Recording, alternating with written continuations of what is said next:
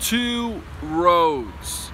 Jesus would speak very clearly about a definitive divide.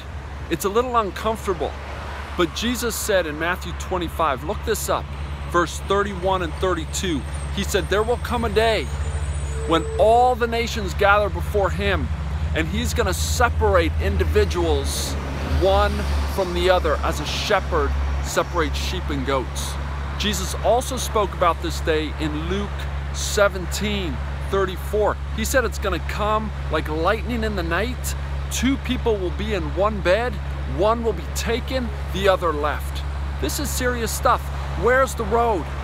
Where's the right road? Jesus himself, John 14:6.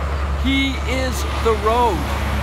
John 10:9. He is the door to the road.